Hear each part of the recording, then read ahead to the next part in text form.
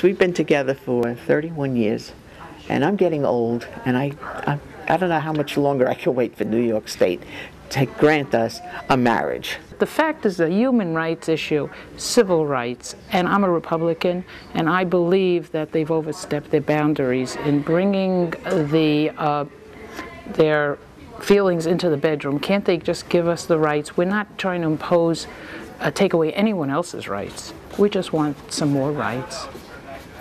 The rights of everyone.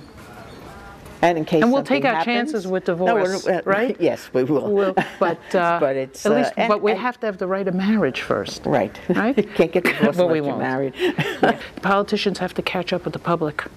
Especially the young ones. Oh, it's wonderful. They're so good, the young ones. Yeah. They're rising to the occasion. They're way ahead of the politicians, and that's the truth.